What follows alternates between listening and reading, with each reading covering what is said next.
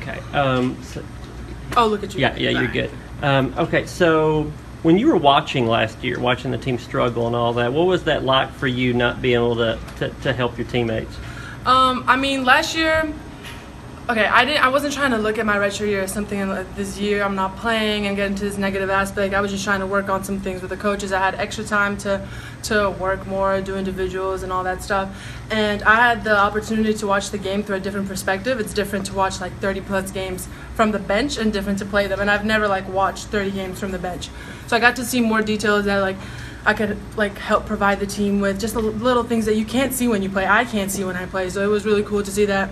But definitely, if it just felt bad, whereas, like, you know, I can play, but I can't because of the red shirt. But, you know, we're a totally different team this year. So, a couple of new players, but, like, our culture is much better, our chemistry is much better. We know each other's strengths and weaknesses, and I think it's going to be a much better season. What do you think this team will be good at? Playing together. That's what we need to be good at. We need to be good at playing together and playing good defense, because everything starts from defense. Offense will come from defense. What's your role in this team, you think? I mean, leading scorer, leading rebounder, all those things? I mean, whatever the team needs me to be, I can be. Whenever I score a lot of points, it's because my teammates look for me, because they pass me the ball or they create situations for me to be open.